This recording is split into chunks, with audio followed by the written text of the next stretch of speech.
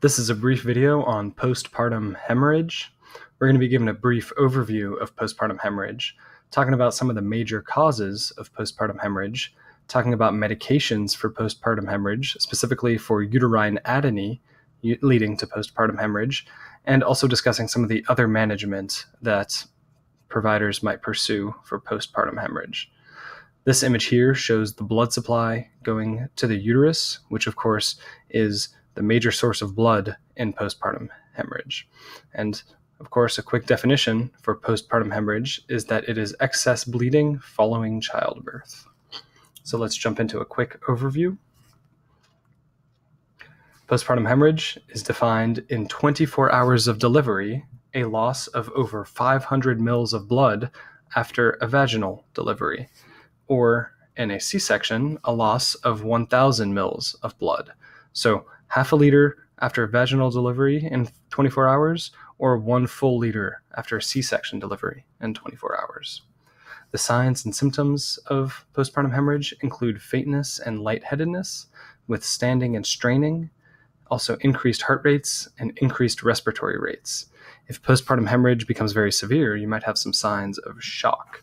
And the signs of severe blood loss in shock include low blood pressure, feeling cold, that's cold extremities, as well as loss of consciousness. And hypovolemia can eventually lead to that loss of consciousness. Some risk factors for postpartum hemorrhage are infection, like chorioamnionitis, prolonged labor, and multiple gestations. The causes of postpartum hemorrhage can generally be broken down into the 4 T's, and we're going to be working through them in that format. First is tone. If you have a problem with tone, such as uterine atony. Uterine atony is essentially the inability of the uterus to contract. One sign on physical exam is that you have a boggy uterus, so that keyword boggy might signal you toward uterine atony. Uterine atony can also be kind of precipitated by retained placental tissue and infection. Prolonged labor might contribute to uterine atony, and one easy way to think of that is that the uterus is tired after a long labor, and that can lead it to not be able to contract. An inverted uterus is also a sign of problem with tone, with uterine tone. And a sign of an inverted uterus on physical exam is an absent uterus. When you go to feel in the lower abdomen for that uterus and you don't even feel it, it's possible that the uterus is inverted. It has birthed itself, is one way to think of it. It has contracted so hard that it has become inside out and birthed itself.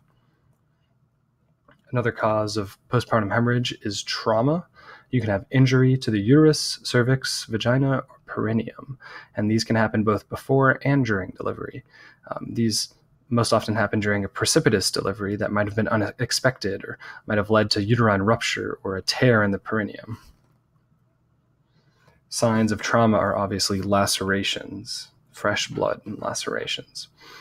Perineal injury can be broken down into 4 degrees. The first degree of perineal injury is just the mucosa of the perineum. This bleeds the least, obviously. Second degree perineal injury involves the perineal body. That's a little bit posterior to the vagina, between the vagina and the rectum, between the vagina and the anus, the rectal opening. Third degree perineal injury goes all the way back to involve the rectal sphincter. And if the injury involves the rectal mucosa, essentially forming a fistula between the rectum and the vagina, it would be called a 4th degree perineal injury. There are some tissue-related causes to postpartum hemorrhage. This is mainly retained tissue from the placenta or fetus. Retained placenta is the most common cause. And one quick way to think about this is that the placenta, when it forms, burrows deeply into the uterus. When that happens, the blood vessels from the placenta are in contact with some of the blood vessels in the uterus. They're not in direct contact, they don't directly exchange blood, but there is blood products flowing freely between them. And when the blood spills from the placenta, if the placenta were to rupture, or if the placenta were to tear, then those vessels in the placenta are then open to the outside world through the uterus and through the vagina. And if there's a piece of the placenta still exchanging blood products with the mom, that can lead to significant blood loss. This can be this can be precipitated when the placenta is burrowed deeply into the uterus, such as in placenta accreta, placenta increta, and placenta percreta, and those are listed in orders of severity. Placenta accreta is when the placenta is slightly burrowed deeply into the uterus. Increta is a little worse, and percreta I think of as perforating the uterus and maybe involving external organs, including the surrounding structures of the uterus. Tissue-related problems leading to postpartum hemorrhage can be diagnosed with ultrasound or placental inspection. And that's when you look at the placenta after birth. And if you notice that there are blood vessels going all the way to the edge of the placenta, then you think that there might still be a piece of the placenta, an accessory lobe, or a piece remaining after a placental tear still in the uterus that's producing that blood loss. A sign on physical exam that might make you think that there's retained placenta is a firm uterus. And lastly, the last T is thrombin. This is essentially when there's a failure to clot blood on the mother's end, such as from coagulation disorders and DIC. Next up are some medications for the treatment of postpartum hemorrhage. First of all, you can treat dehydration just as you always would. That's fluids through IVs. You can also use oxytocin if your problem is uterine atony.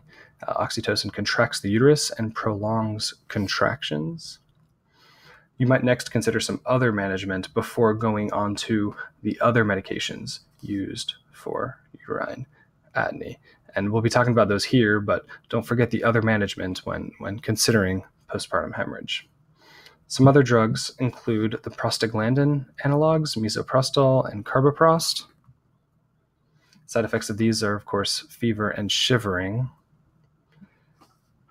And lastly, you can use ergo drugs like methyrgonavine, which vasoconstricts, decreasing blood supply to the bleeding organ. So the theory here is that if you reduce the amount of blood going to the uterus, you're going to bleed less through the uterus. And that's the same kind of concept behind uterine artery embolism, which we'll talk about on the next slide.